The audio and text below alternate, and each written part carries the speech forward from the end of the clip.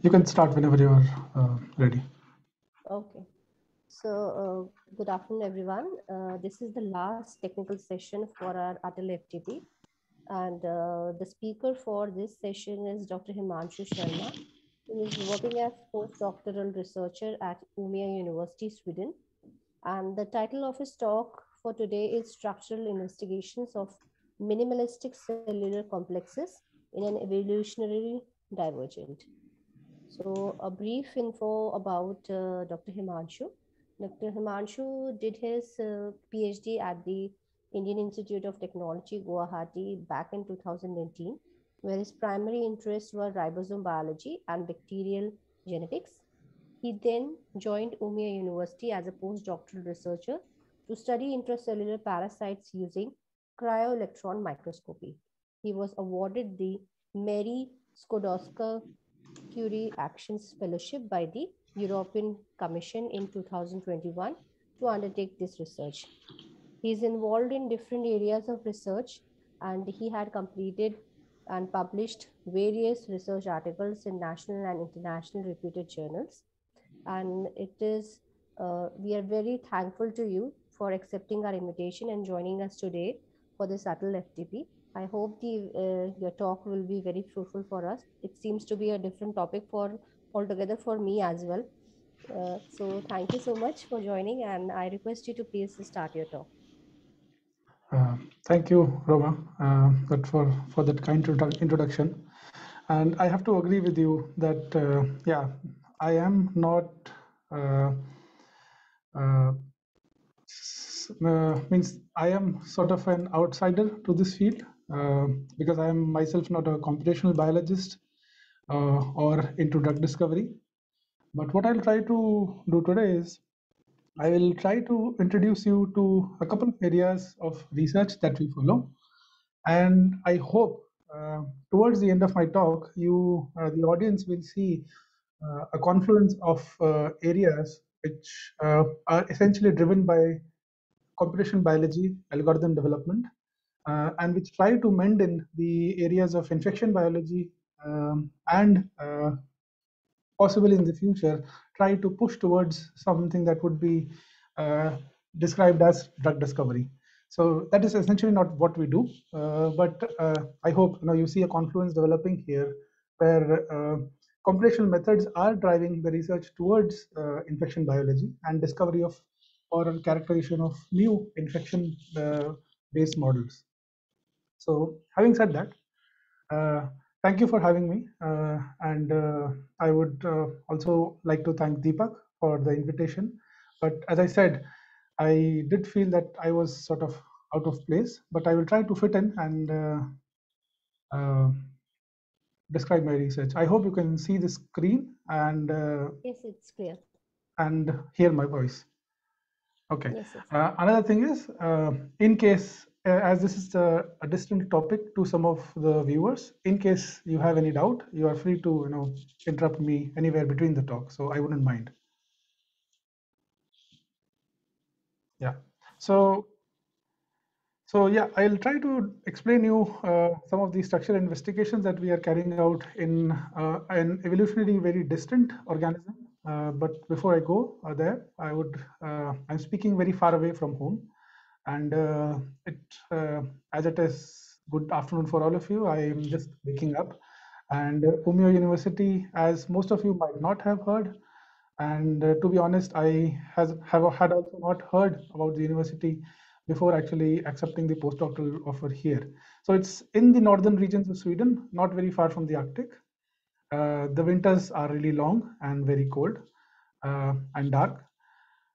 Uh, but living near the Arctic has its own charms as well, where when you are at the university, you can also when you are between those really no, long nights, which can span over like 20 hours a day, you can still see the beautiful northern lights, which is a spectacle to watch in itself. So going ahead, the department where I'm employed is also the essentially the department where the recent Nobel Prize for the CRISPR-Cas9 studies was awarded to Emmanuelle Charpentier, and her lab where she conducted this Nobel Prize-winning research was just 2 labs away. So we used to sometimes walk down and look at the area where she used to do her research. But yeah, some trivia about Umia University. A little about what I essentially do. So, as introduced, I did my PhD in Guwahati and then moved to postdoctoral research, where I primarily focus on two modes of research, or two areas, broad areas. The first is infection mechanism of obligate intracellular pathogens and structural studies on RNA protein complexes and pathogenic bacteria. And it is the first area that I'll be talking more about today. Essentially, nothing about the second one. So, to give you a little primer about the obligate intercellular pathogens that I'm about to describe to you, let me introduce you to Microsporidia.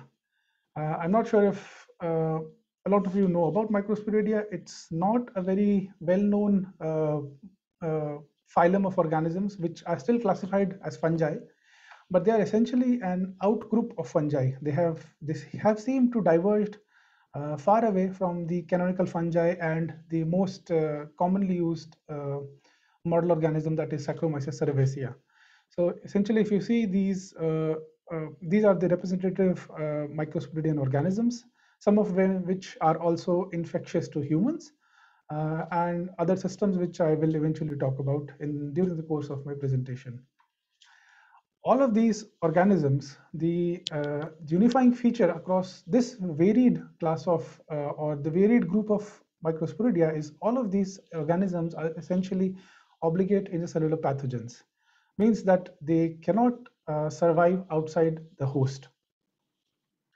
And to and to give you a little more introduction about this, the Microsporidia, as they are obligate intracellular pathogens, they only survive in, or they're only found as environmental spores outside the host cell. They go through various life stages, but essentially the one stage where they are found outside or in the environment are as these very stable spores, which have some of them key unique features. Some of them, you can see the nucleus here, a very thick exospore and an endospore, which is usually made up of chitin. They have this little disc at the top, which is called the anchoring disc. And the spore essentially is sort of packed in a very high target pressure.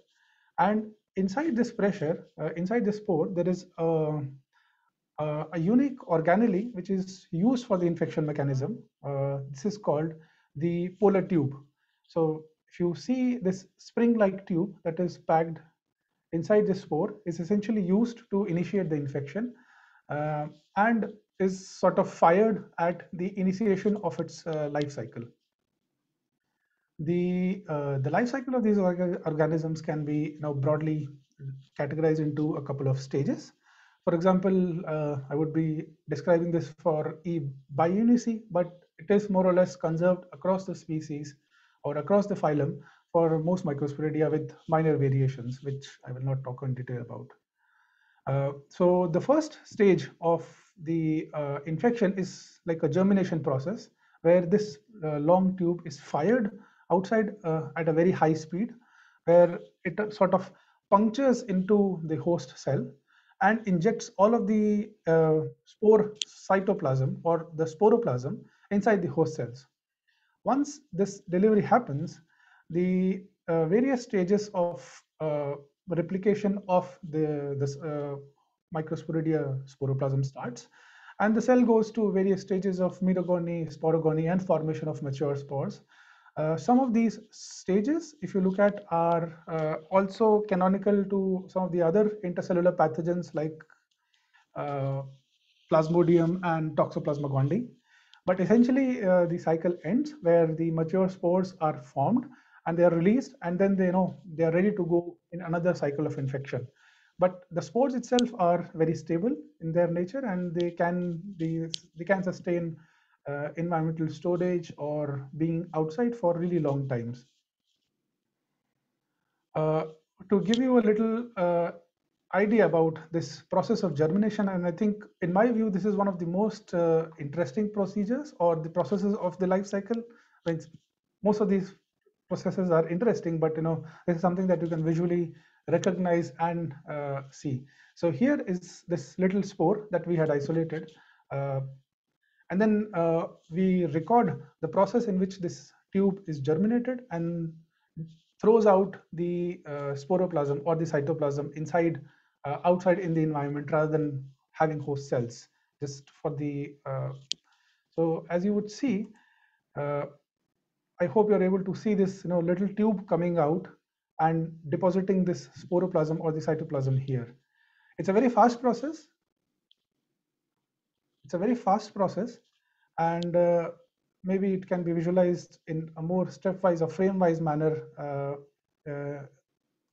in this karyogram. So here you would see, the spore fires off this really long tube, which is several times its own length, and then uh, delivers this sporoplasm outside, and it's a really fast process which takes in a couple of milliseconds. So I think this is one of the coolest phenomena that these organisms display. And to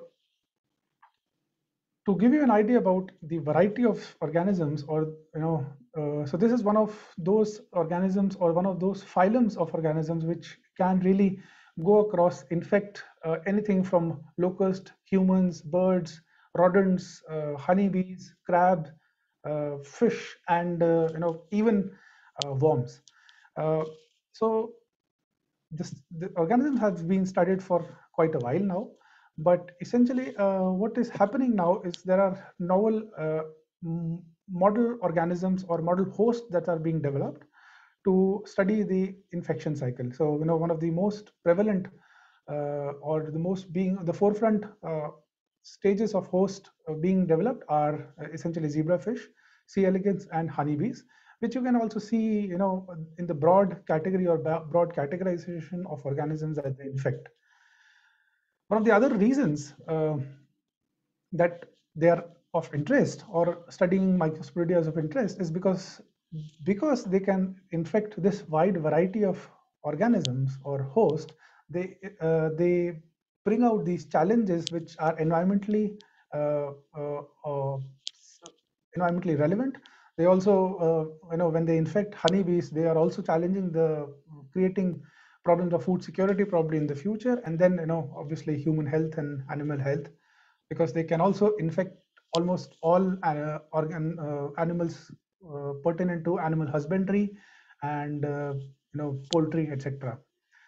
One of the other reasons is that these organisms are also used as biocontrol agents for something that we would know in India recently when we had the locust swarms. So one of the organisms is essentially used as a biocontrol agent from the last 5 decades to control locusts, and maybe this is something useful when the next locust swarms hits our country. So as I said, because of their very divergent distribution, these organisms are divided into essentially 4 to 5 clades, and our infection can and these organisms can be found in deep sea vents or deep sea nematodes, and range up to their infectability to humans. So you can really see this wide gradation of their pathogenicity, which is also one of the other reasons that we are interested in understanding and developing more insights about how they infect their hosts, and what is the cellular machinery that they employ for initiating this infection and sustaining their life cycle. So one of the other interesting reasons is they are really evolutionarily very divergent. These organisms contain the smallest eukaryotic genome, which the lowest one is like 2.9 megabase pairs. And for a reference, uh, maybe some of you will be surprised that E. coli, which is a bacteria, which is a prokaryote, has a genome that is much larger than the smallest microsporidian genome. They also have seemed to lost a functional mitochondria, and they possess the highest eukaryotic gene density. So, from this plot, which was developed by our lab for a book chapter, they have, plotted sort of the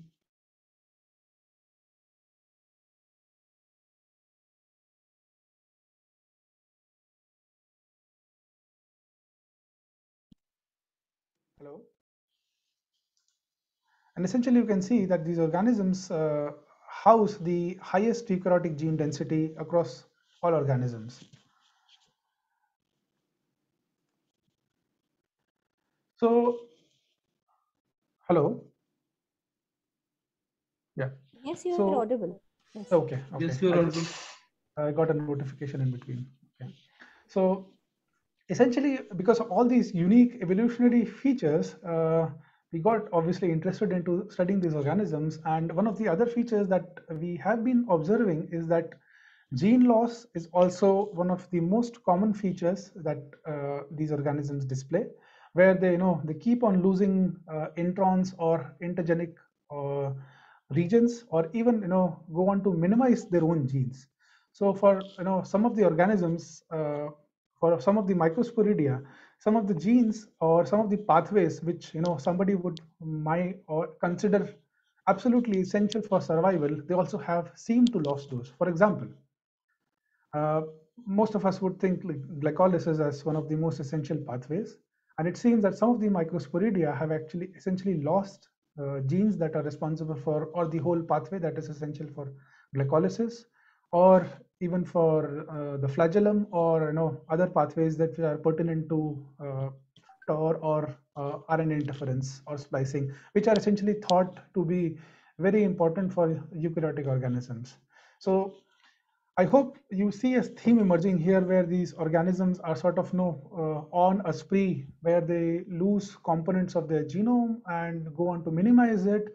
And this obviously raises one question, uh, like, are these sort of these minimalistic systems of infection?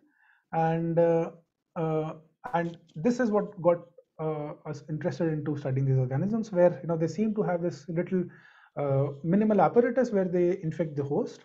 And essentially the system is for example, the polar tube that I just displayed to you is also a unique infection mechanism that they use to infect the host.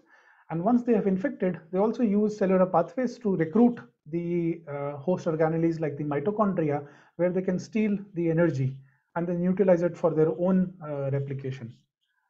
uh, Obviously, one of the most interesting things that we were wanted to look at is this highly reduced cellular machinery, which comes as an outcome of the genetic reduction or the reductionist approach that you saw in their genomes. And one of the last things is that no one single microsporidia can also infect multiple organs, and this also, or multiple tissues.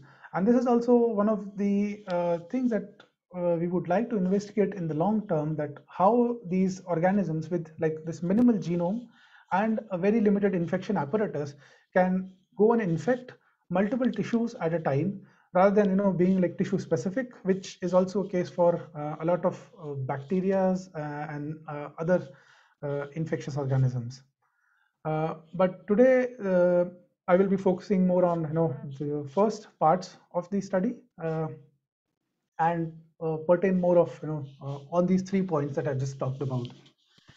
So we have primarily two directions of research, that is towards these organisms, that is to investigate the minimal cellular machinery that they use to support their own growth, which is primarily addressed using structural studies of molecular complexes and evolution of minimized cellular machinery. And the other part that we focus on is the how these organisms initiate an infection or invade the host cell. So here we are looking into the investigation into studying the infection apparatus or the polar tube. So, but because these organisms are sort of this specialized or obligate intracellular pathogens, there are very significant challenges, and some of them, can be categorized as, because these are obligate intracellular parasites, the culturing is very challenging. We can only culture a handful of these, and it's really difficult to work with anything that infects humans.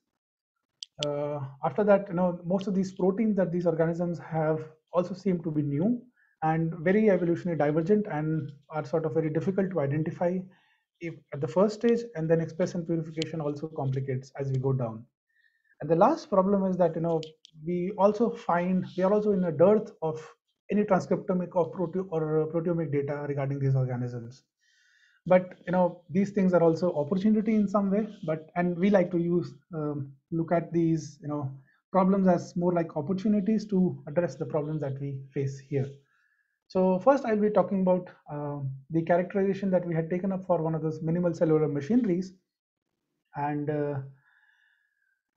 what better model for molecular machines than be the ribosome? So as most of you would know, ribosomes are essentially large organelles inside organisms, or large molecular machines which are involved in synthesizing proteins. They so the prokaryotic ribosomes can be essentially characterized, or essentially described as, in two parts, where they are made up of the 23S rRNA and the 5S RNA with a couple of ribosomal proteins. And the smaller subunit is also made up of a 16S rRNA, about 21. And these two subunits combine to form the 70S ribosome.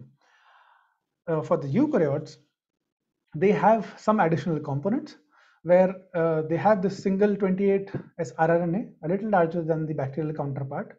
They also have an additional 5.8S rRNA, the 5S rRNA, and a much larger number of ribosome proteins for the smaller subunit, as well as the larger subunit, larger than the smaller subunit. And essentially, they have the 60S and 40S component that forms the 80S ribosome. One of the reasons that we chose to study this, uh, take this take the ribosomes as one of the first models that we would undertake to characterize evolution of cellular machines, is because the ribosome seems to be one of these constants in changing paradigm of molecular pathways, because ribosomes are required to make all the other cellular proteins.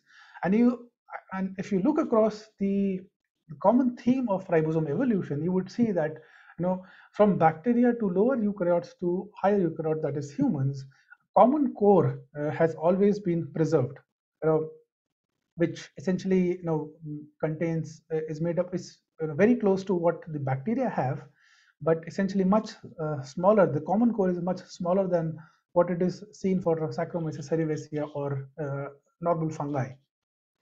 And as we look across the evolutionary spectrum, what we see is that the ribosomes have actually expanded over the course of evolution, and as organismal complexity has increased, the size of the ribosome has also increased.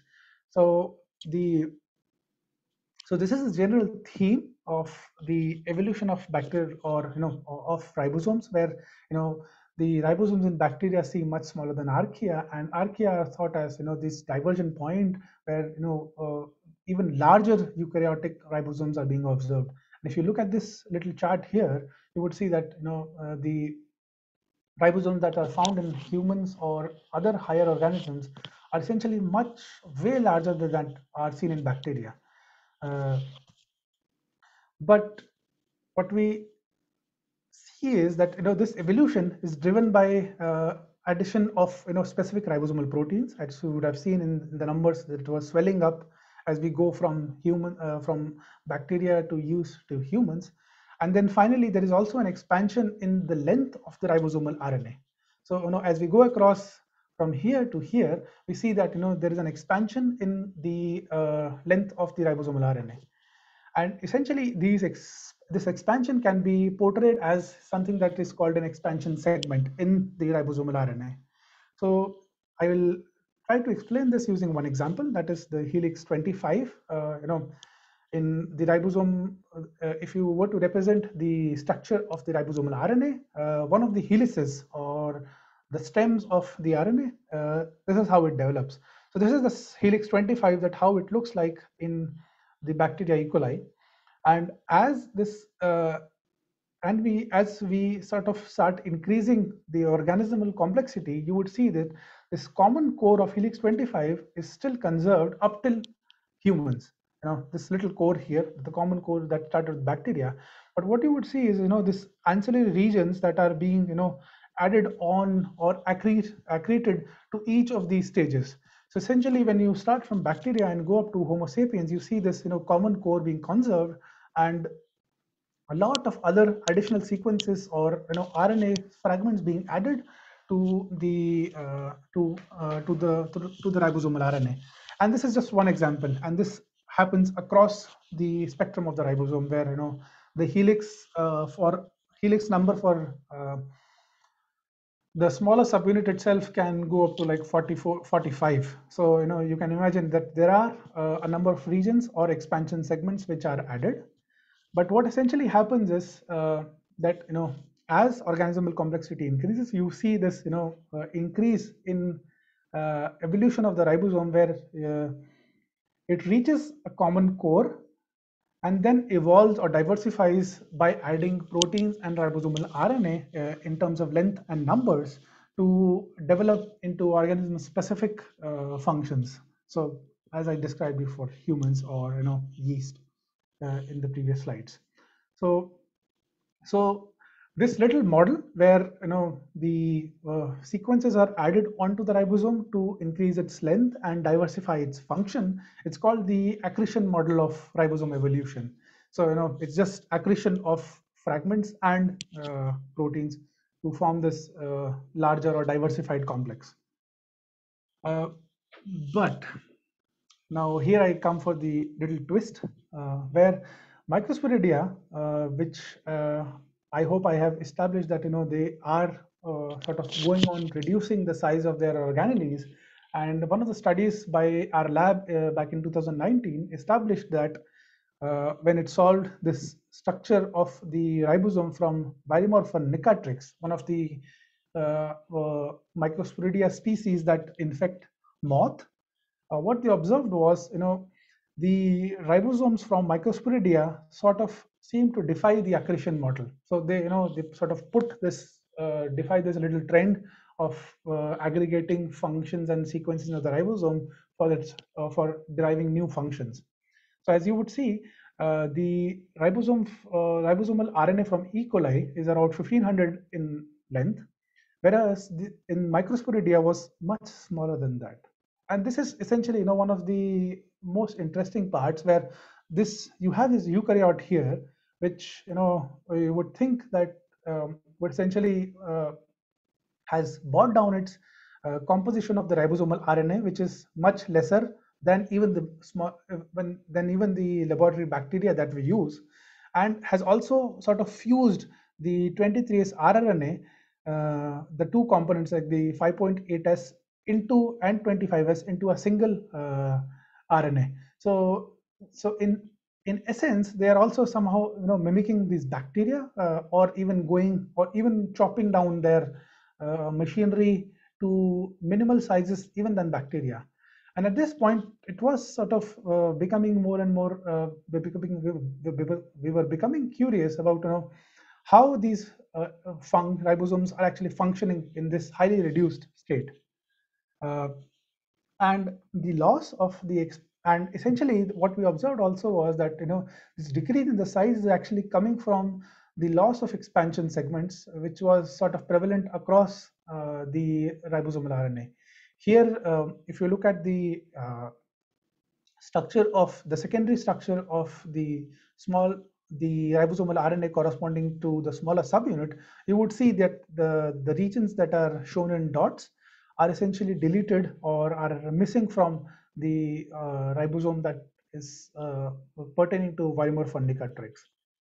And at this stage, we also the lab also observed that apart from losing out a lot of this information, these organisms have also developed some ribosomal proteins which are unique to Microsporidia. And apart from inventing new ribosomal proteins, they have also sort of uh, designed two ribosome binding factors that are shown in MDF1 and MDF2, which bind to the active site of the ribosome and sort of sequester it from the from active translation. And this process is essentially called ribosome hibernation.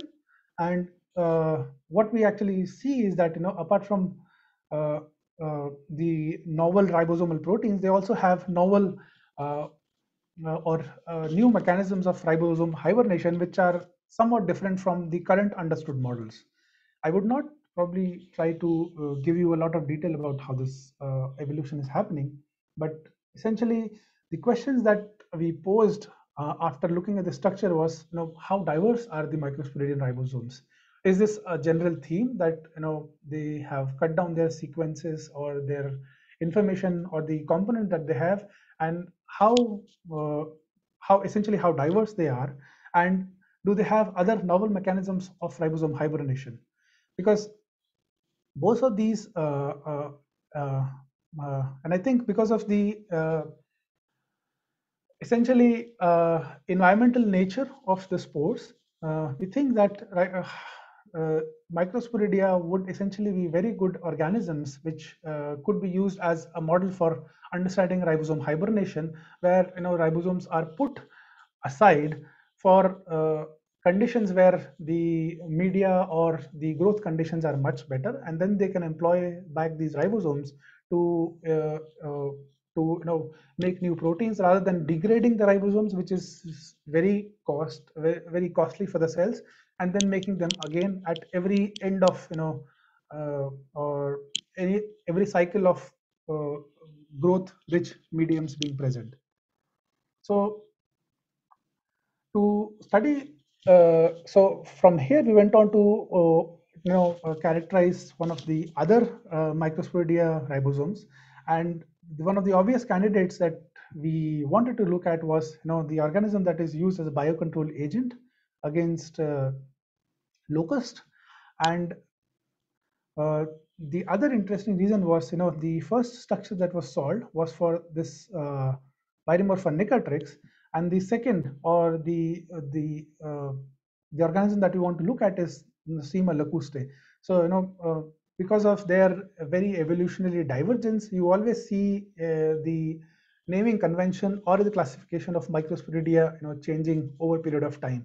So this is not very far away when these organisms were called Nosema lacustae, and now they have been renamed probably a couple of years back, maybe 4 or 5 years back, to Paranosema lacustae. So they, Microsporidia do seem undergoing this change in their classification and designation of the phylum. But yeah, but because this Paranosema lacustae could also be are also an interesting biocontrol agent, and that was one of the reasons that we undertook a study to understand the ribosomes in this organism. So the methodology is very simple, uh, but long. We essentially use the host as Locustae migratoria, which are infected with the spores from Paranosema locustae and then incubated for the infection to develop in these organisms. Once the incubation period is over, we collect the surviving host and dissect to take out the adipose tissue. We isolate the spores and lyse them to take them to ultracentrifugation, where we spin down the ribosomes, and then we suspend the ribosomes in a resuspension buffer, and then we try to look them using cryo-electron microscopy. So the so essentially this is the part that I will try to go in more detail about today, and show you some of the findings that we have from our studies on cryo-electron microscopy. So essentially, cryo-electron microscopy, as you all might know, is transmission electron microscopy as cryotemperatures. So essentially, we have a vitrified sample, which is sort of maintained in a no, uh, in in its physiological state where it is still hydrated and not forced into a single conformation like, for example, X-ray crystallography. And using this technique, it is also possible to visualize variability in the 3D structure of or the 3D states of the complex. And one of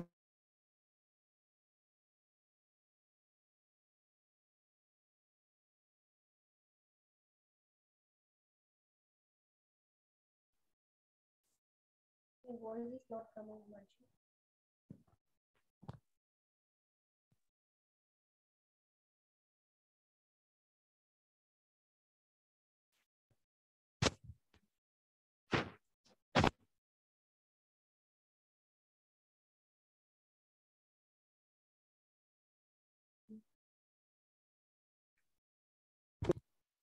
Hello.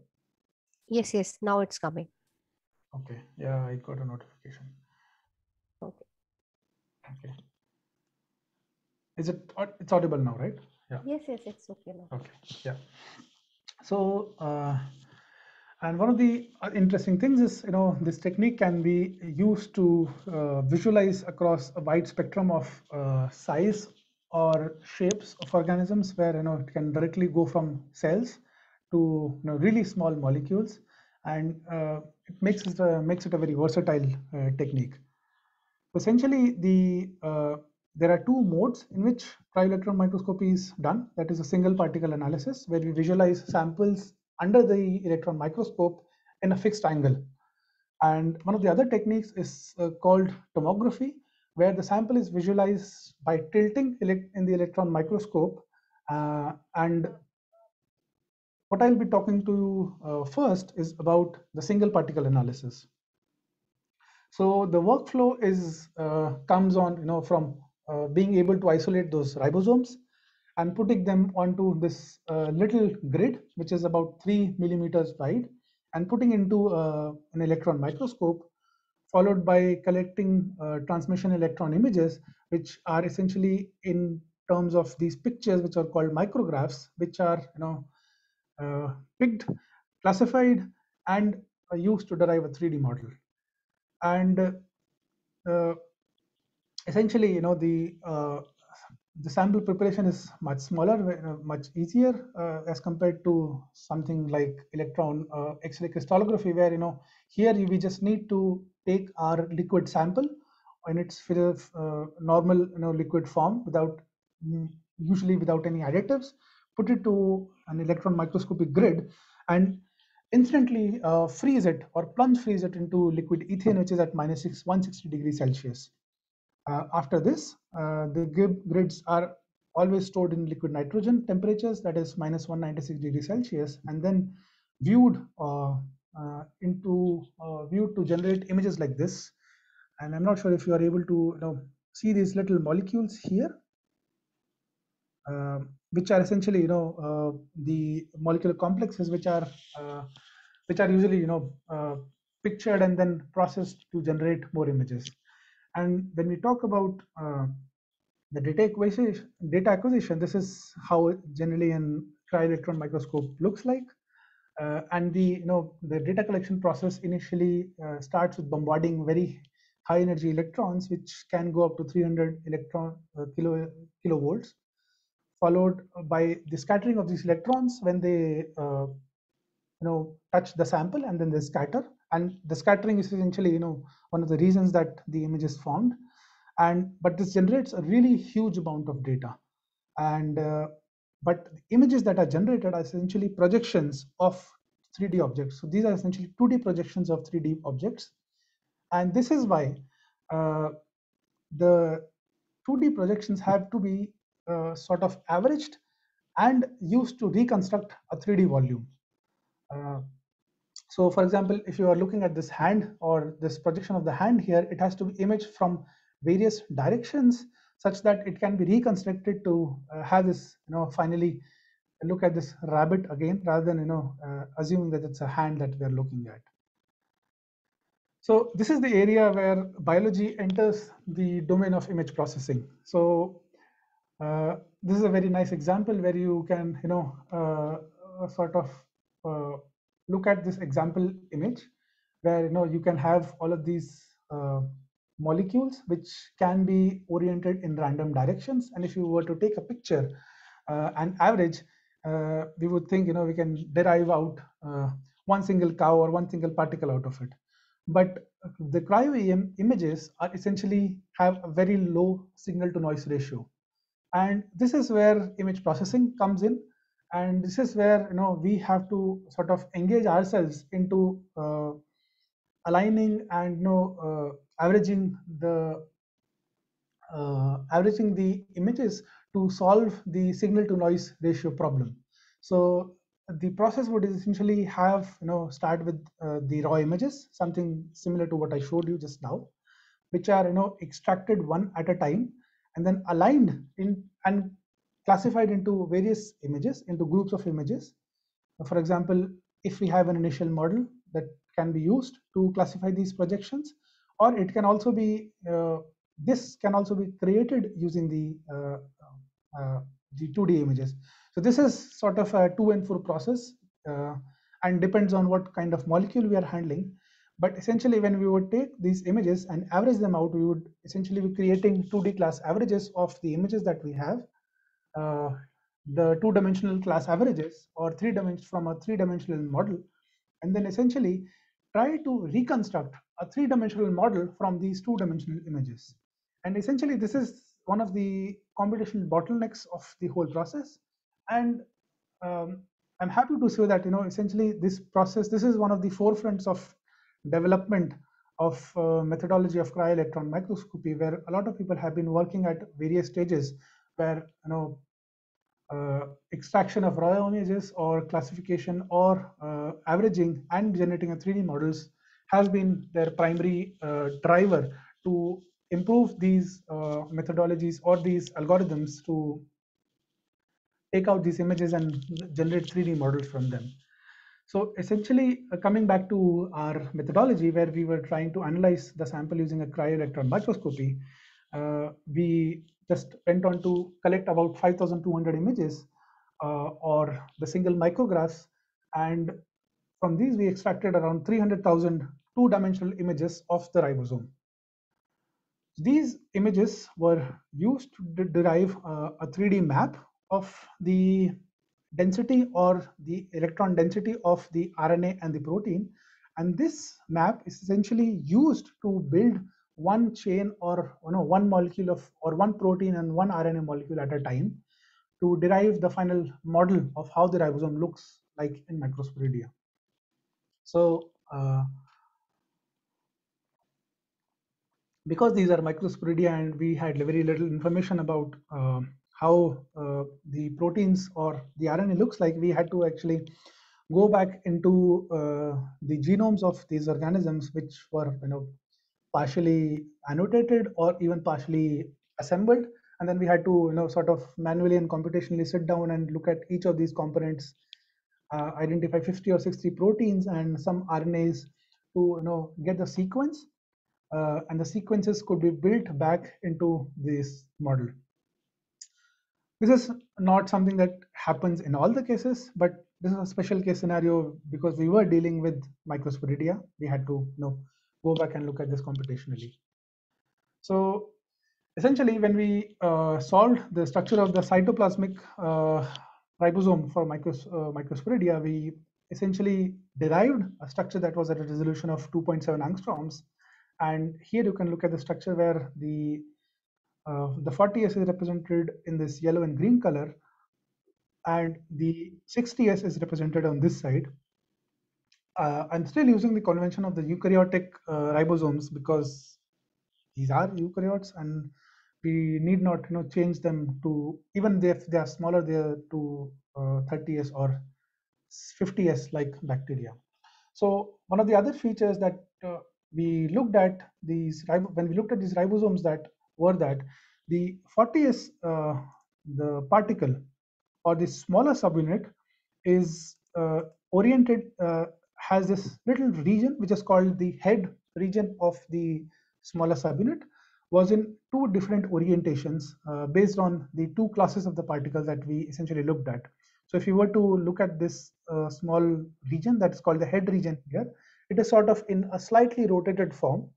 And I think this is one of the beautiful features of cryo-electron microscopy, that you can still look at samples which are heterogeneous in nature and derive to different sort of classes. For ribosomes, this can still be done with X-ray crystallography, but I think this becomes, or this heterogeneity becomes, a much larger problem when you deal with proteins which are much smaller in size or heterogeneity or size or conformation than the ribosome.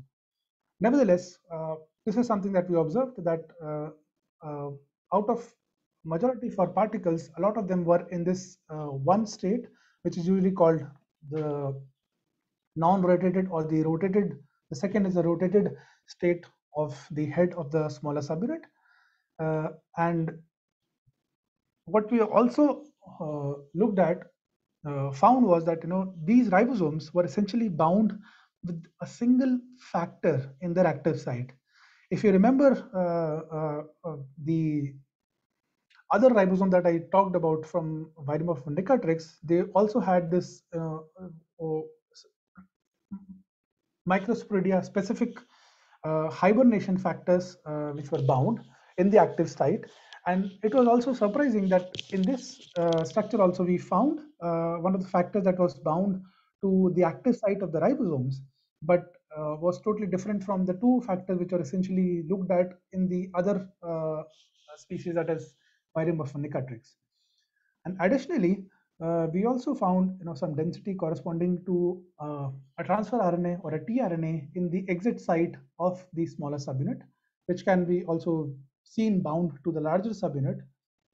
But we did not build this because the density was much too weak, and it was only seen in maybe 40% of the class, which was in the rotated state. Apart from this little factor that was bound in the active site, we also found uh, like a structural nucleotide which was inserted between two proteins in this little pocket here on the ribosome, and can be sort of visualized in this region, where you see this little AMP nucleotide inserted between the ribosome protein L20 and L6. I will talk about this a little further, but these were the most two prominent observations that we made just directly by looking at the structure. So we assumed that this is one of the factors, that is LSO2, and uh, this is an interesting story, that how we actually found that this is an LSO2, because there are a couple of other hibernation factors. So the ribosome hibernation is something that is preserved from bacteria to higher eukaryotes, and they essentially employ a lot of mechanisms which essentially work at the stage of dimerized ribosomes, that is at a 100s stage. So usually, as I'm talking about 80s or 70s ribosomes, when ribosomes dimerize, they form a complex that travels as a 100s particle. And most of these, a lot of these hibernation factors either work with 100s or 110s ribosomes, and only a couple of them actually work at the 70s or the 80s stage. And when we look at this little factor that is bound in our structure, is also bound in the active sites of the both the subunits, that is the smaller subunit where the peptidyl transferase center is located, and here it is located at the acceptor tRNA site and the peptidyl tRNA site of the larger subunit. Uh, and if we were trying to overlap it with the incoming acceptor tRNA or the peptidyl transferase tRNA, you would see that one end or the end terminus of this factor LSO2 uh, blocks the peptidyl transferase center on the smaller subunit, while the other ends, or this hinge and the C-terminal end, block the peptidyl tRNA and the C-terminal peptidyl and the amino, the acceptor tRNA on the larger subunit. Uh, how we got to know about this LSO2 was A couple of, I think in 2018, another study was published in Yeast, which talked about the association of LSO2 and its ability to bind to yeast ribosomes. But when we were actually processing the data for the ribosome data set that we have here, uh, at the same time, essentially, the group which had conducted this research also published the structure of LSO2 bound to human and eukaryotic ribosomes. So, we are in middle of collecting our data, and then, we see the study coming out. But essentially, it was a preprint, so we were happy that, we didn't get directly scooped by it. But yeah, I think this was also a reinforcement for us that these factors are still bound. But but when we looked deeply into the study, what we observed was that there was a difference in the way these hibernation factors were utilized in yeast, humans, and microsporidia. So this is something that can be looked at, the efficiency with which these factors is used for ribosome hibernation. For example, the study that I just described here was using two modes of uh, binding, two modes of study where they sort of try to reconstitute or throw in purified hibernation factor with the ribosome. That is the first study that is on the left. And they also try to isolate ribosomes from the cells which were inherently bound to these factors or to the factor LSO2. And what you would see is that in the in vitro reconstitution, only 50% of their particles were actually bound to the factor LSO2. And this was even worse when they looked at the factors which, the amount of population of ribosomes which was bound to the factor in vitro or the native complexes. That is only 15% and 6% respectively of two different data sets were bound to these ribosomes. If you remember, it also would be a fraction of particles that what we collected around 300,000 particles, whereas this study collected almost 600,000 particles to make this one data set. Uh, and in our case, almost 92% of the ribosomes were bound to LSO2.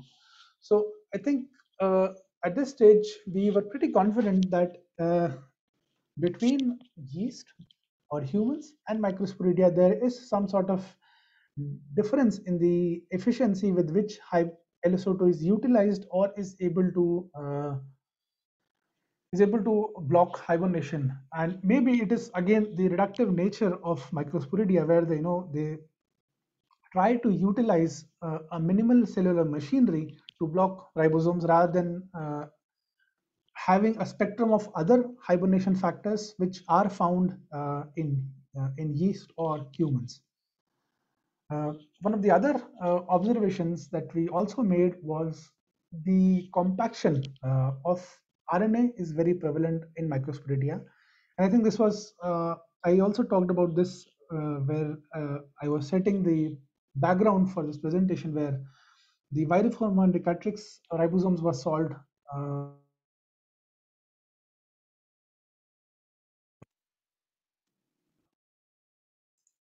Hello? Yes, you're Yeah. audible.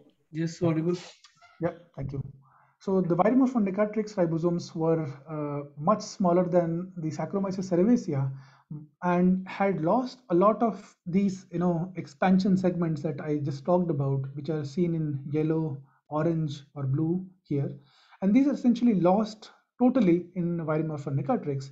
But what we observed in case of P. lacustae was, or Paranasima lacustae was, these fragments are just in transition of being lost. So you would see these expansion segments which are highly reduced or lost in some ways. For example, the H6 here is sort of only partially present, but E6, E6A, E6C, E6B are totally lost, and even the fragments of which H9 or H6 are even lost here in Viremorphonecatrix. And this is prevalent throughout the ribosome. If you were to turn it and look at the other expansion segment, you would see, this pattern emerging where T. lacustae seems like an intermediate stage of evolution of this ribosome, where only a fragment of the ribosomal RNA or the expansion segments are lost. Uh, and but this does delineate these themes, or we see an intermediate stage and establish that RNA compaction is very prevalent in microsporidia, where they do this by losing expansion segments or regions of the ribosomal RNA, one one expansion segment at a time. And I think one of the most interesting features was, or this extreme cases of RNA compaction, was this little region which I just talked about, the presence of the nucleotide. So essentially, if you were to look at the yeast ribosome and you were looking at the ribosomal protein L20 and L6, you would see this, expansion segment 36, which is sort of inserted between these two proteins and sort of stabilizes them. But what we see in the ribosome for P. lacustae is that this expansion segment is significantly reduced to only a partial region that is shown in dark blue here. But what we hypothesize is happening here is that this one nucleotide is actually replacing this whole large chain of the RNA and stabilizing these two proteins by inserting an AMP molecule like a clamp and sort of stabilizing this protein-protein interaction on the ribosome, which essentially is one of the functions of the expansion segments or the RNA. But nevertheless, this was a very interesting example where extreme RNA compaction, where a whole fragment or a long fragment of the RNA could be replaced by a single nucleotide just by inserting a single base, an AMP between two ribosomal proteins to stabilize their interaction. So the structural summary that we derived from this work was that the P. lacustae ribosome represents this intermediate stage of microsporidian reductive evolution, and LSO2 is a novel hibernation factor. And RNA compaction is extremely prevalent in microsporidia and can be seen to various degrees that I just described. But there are a lot of other open questions prevalent to our work here, which is how ribosome function and biogenesis is managed in this reduced eukaryotic ribosome. Further, what is the exact stage of LSO2 binding, and what stage of microsporidia infection triggers ribosome hibernation? So, there are a lot of open questions, but there is only a handful of what we can address using these obligate intercellular pathogens. And the work is still underway, but having to do with the stages of infection, or how the infection progresses, is one of the other areas which we are interested in as a lab. And here I will sort of shift gears and try to take you on one of the other research projects that we are working on. And if you remember my initial slide about the direction of research, it is about the invasion of the one of the other research directions was how this invasion happens, how the infection is established and it progresses. And to study that, we essentially would like to understand how the infection is initially established uh, using this specialized infection apparatus that I just talked to you about, that is the polar tube. So the polar tubes have been studied for a while now, probably from the early 1970s. So, for example, I think the earliest report of microscopic investigation of polar tubes dates back somewhere in the 1870s, where this little organelle was described coming out of the spores and then going on to maybe infect the host species. So a lot of electron microscopy, that is conventional transmission electron microscopy, has been done, and some studies have reported the more or less the stained or low resolution, ultra low resolution structures of the polar tube, where it seems to come out from this little anchoring disc that is located on the tip of the spores, and then throw out this tube, which goes on to infect the host cell. But the problem with most of these techniques is that the conventional transmission electron microscopy uh, uh, is that most of these structures are ultra low resolution and don't actually give you any descriptive information about the mechanism by which the tube works. So one of the first things that we want to do to understand these was that we wanted to understand what this tube is made up of, and how the structure itself organizes to form this infection apparatus. So here we go back to our original model organism, that is V. necatrix, that is the parasite of the moths. And then the components of the tube are essentially being studied for some time now, and it is thought that they are made up of something called polar tube proteins, which are being still characterized, and we know of 6 polar tube proteins right now. So the initial strategy that we had was, we would like to go and purify all of these polar tube proteins, biochemically characterize them, do some binding and reconstitution of the polar tube, and then structurally characterize these complexes. So long story short, I tried for almost 6 months and failed to produce any of these proteins for almost low or almost no yields where they could be crystallized or used for any further studies. So we had to change our strategy and go back to looking at tubes under the transmission electron microscope. So conventionally, when the tubes are looked at the electron microscope in the normal mode, they are done by staining the tube before, or staining the sample before they are actually put into the transmission electron microscope. And this essentially introduces artifacts which can be interpreted almost to anything. And this is something we wanted to avoid. And hence, we try to look at these tubes directly in cryo-electron microscopy. But the sad part is that the tubes are much too thick for single particle analysis individually. So we had to look out for one of the other methodologies that I just introduced in the initial parts of my slides, that is cryo-electron tomography. So apart from in distinction from single particle analysis, cryo-electron tomography is essentially where the sample, the vitrified sample or the frozen sample, is rotated at different angles in the electron microscope, and then one would collect all these projections, the 2D projections from each of these angles, and then draw a tilt series.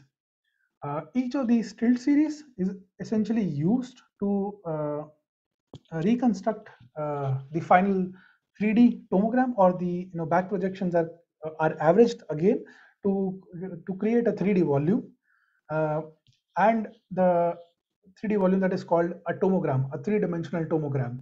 And the tomogram can be divided into smaller parts, that is subtomograms.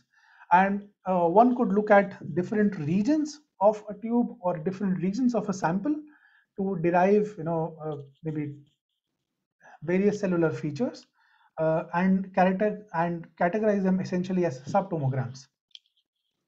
So this is something we got interested into and were got into looking at it. And this is some very preliminary data that I'm showing you, and it has not been published. But essentially what we did was we took these spores that were stored at -80°C. We washed them and tried to germinate them, and then plunge freeze them directly on the grids, which are frozen on liquid ethane instantly. So what we expect is, as these polar tubes are coming out of these spores, they are still sort of trapped on these grids, and we will be able to look at them in the electron microscope. So we went on to collect a tilt series by rotating the sample in the electron microscope and generate a tilt series to essentially look at the tomogram. So again, as I said, this is really a very preliminary data that I'm showing you. But what you would see here is sort of very similar to people in biology or conventional biology if they have looked at 3D sections or sections of uh, an organelle or dissected or created sections. This is essentially that you are looking at the sections of a tube as you go from one layer to another.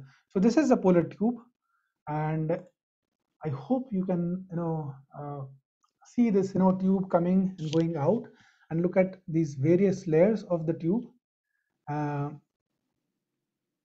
and essentially if I were to zoom in a little, you would again see various features where the tube is again visible. And I don't know if you can see this little organelle here, that is the proteasome. So essentially when you look at these images under the high magnification that we are looking at right now, you would see this individual organelles just lying outside the tomograms. But uh, but there is also heterogeneity in terms of the samples that we are looking at. For example, this is another tube that we also looked at, and you could also see individual ribosomes and proteasomes inside the cell. So what we're essentially seeing is the spores are actually pushing out the cytoplasm and throwing it outside. And this is the phenomena that we were essentially able to capture within this this millisecond scale phenomena that we were able to capture here. So essentially, there are some highlights that I would like to show you here. That is, these large fibrillary structures that we look at, the multi-layered structure of the tube, some regular features that are looked outside, and essentially these vesicles which are also inside the tube. Probably these are the cytoplasm, and then other macromolecular complexes which we could see essentially straightforward. So having said that, there is obviously variation in the tube as we looked across the sample, which I will not go a lot into detail about, but I hope you see a pattern emerging here where we look at the tube. But because this is very preliminary data, we have some future directions where we look like to characterize the structure of the polar tube more and look at the individual proteins, and maybe in the future try to design inhibitors of the polar tube or the protein individually where they can inhibit host cell invasion. Uh, Here, I would like to take a break again and then change gears and then come back to computation, the role of computational biology uh, in cryo-electron microscopy, because cryo-electron microscopy is essentially changing the way we do biology and address some of these very key questions. For example, if you look at the growth of structures, from the past 10 or 20 years, the number of structures that are being deposited to MPR or PTB has been increasing significantly, and maybe in the next couple of years, you would see where the number of X-ray structures starts to go down, and the number of cryo-EM structures sort of increases. Uh, and if you look at the spectrum of how the resolution limit or resolution revolution is happening in cryo-electron microscopy, you would essentially see a lot of these, interesting targets like the anthrax spore or the 20S proteasome or the 70S ribosome being regularly addressed and identified at very high resolutions, to which makes it an interesting technique to look at with much ease and design inhibitors and drugs against. Uh, and it comes a time, one of the most interesting studies that recently came out was this study where the group could look at ribosomes bound to an antibiotic inside cells. So they didn't have to actually purify the ribosomes. They could directly take the bacteria and visualize these ribosomes inside the cells, and also could visualize the antibiotic that was complexed with this ribosome inside the cells at 3.5 angstrom resolution. So maybe this can give you an idea about how powerful the technique is, that you don't have to actually purify your sample, and you could look at your ribosomes in this heterogeneous soup of cells inside without actually purifying anything. And the obvious COVID mention, where the most recent SARS-CoV-2 structure was also solved by cryo-electron microscopy. So maybe you can appreciate that cryo-EM is pushing the forefrontiers of drug discovery. But having said that, it is cryo-EM is essentially at it's a multipartite problem. But one of the hearts of this problem is the computational uh, resource, or the computational effort that goes into solving a cryo-EM structure, where for example, the for any of these images, uh, the algorithm has to look into and account for like 5 degrees of freedom when it is actually trying to average back these particles. And this is essentially a computational problem.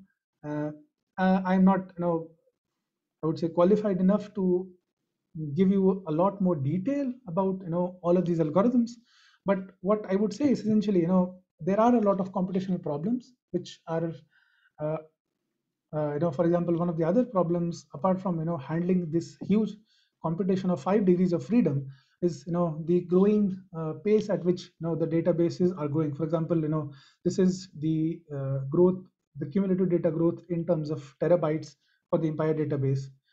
And essentially this is two things represent in a sense some of the other problems that computational biology is addressing, and algorithm design is addressing by designing more efficient and faster microscopes, and also designing more methods to acquire data in a more automated and faster manner on the microscopes. And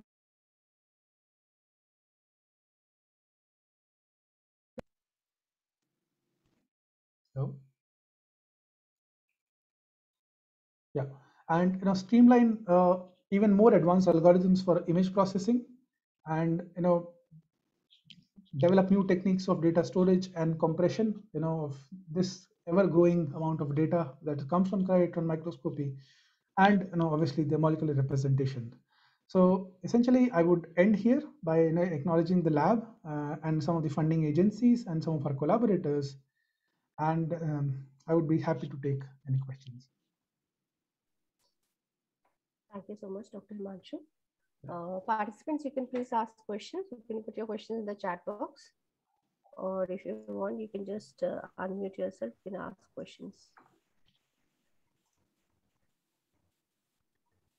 Yes, please.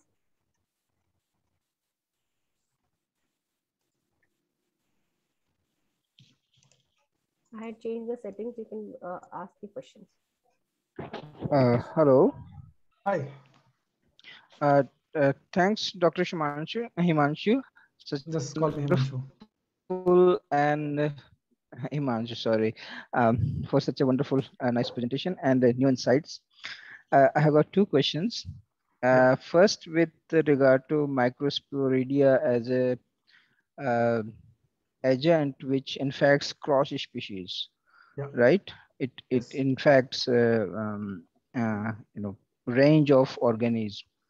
Have you seen any organism with regard to sporidia, microsporidia, which infects two or more than two species at a time and completes their life cycle? So the problem of culturing of this organism can be solved. Yeah. Yes.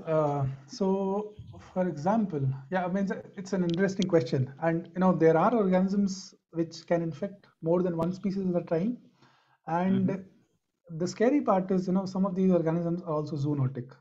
They can jump from an animal host to humans in some cases.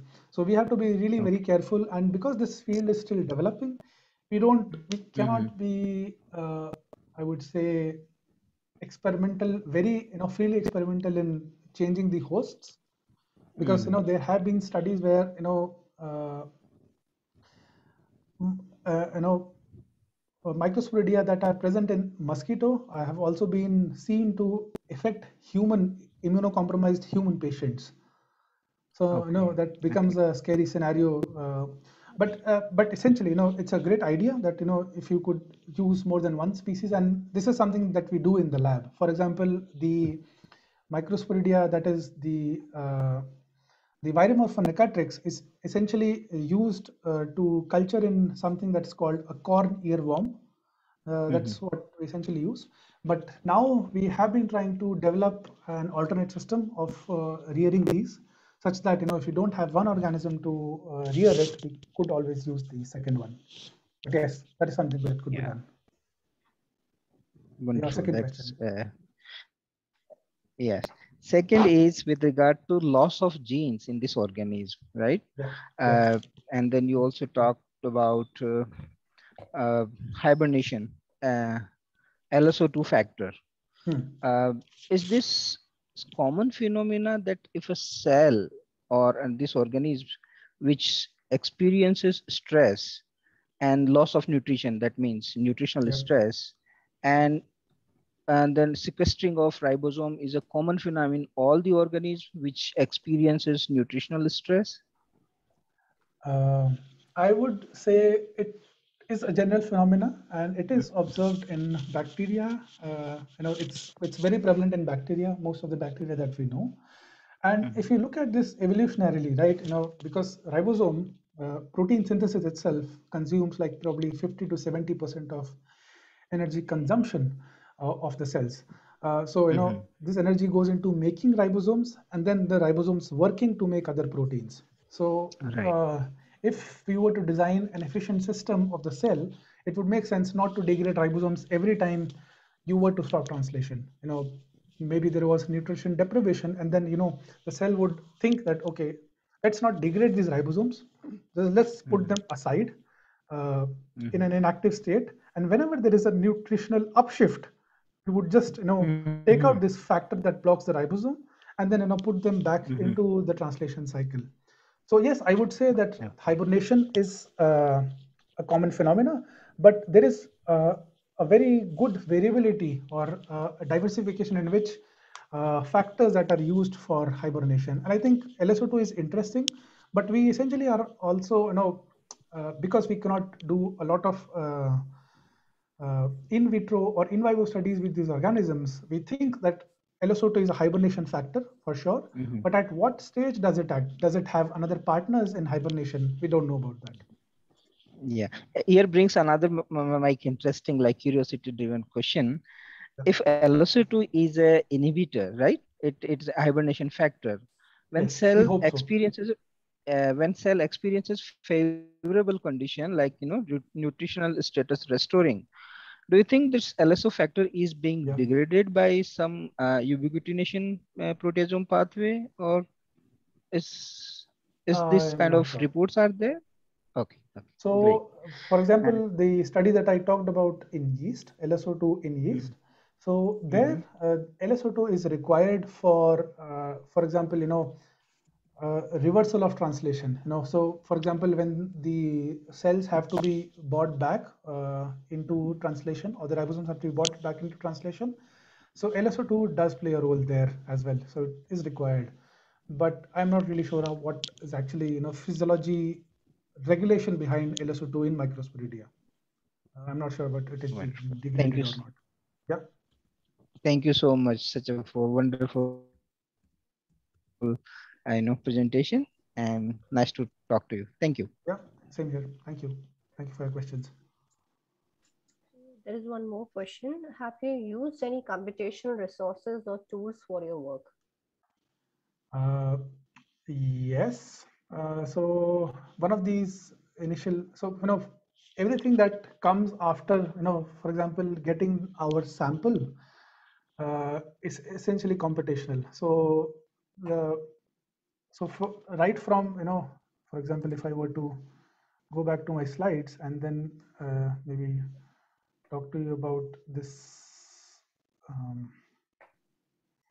little scheme that I talked about here. So anything that starts, so this is significant. It's not computation, but it is more using automation. But everything apart from here till here is essentially computational, and this is sort of the minimum sort of pipeline that I am showing you. Now, there is a lot of stuff that goes into averaging or extracting these 2D images and averaging them back and classifying them into 2D and 3D images, and then doing molecular refinements and corrections to derive something that's like a 3D map. And then you would build one molecule chain at a time to derive the 3D model. So everything in this domain is essentially computational. We don't develop any of this, to be clear, but we just use the resources or the computational algorithms and programs that are developed by a lot of other, a lot of others in the field. And some of them just do this.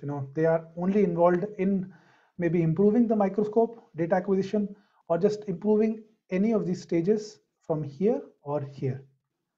So yeah, there are some techniques, computational method that we used for 2D analysis, as well as the tomography part that I briefly described at this stage, from here till here, and the subsequent processing.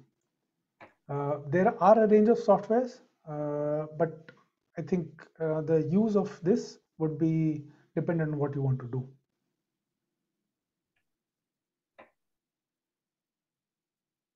Okay, any more questions? Any more queries you want to ask? I think, okay.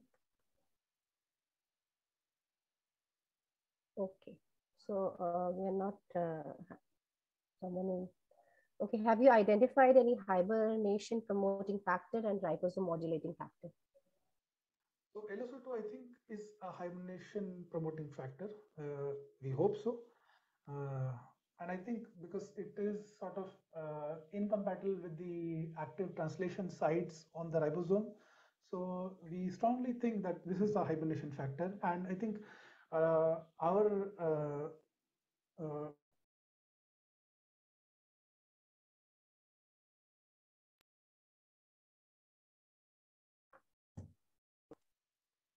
in case of yeast or human ribosomes. So I think LSO2 is a hibernation factor, but we have not found out any modulation factor. Anyone else?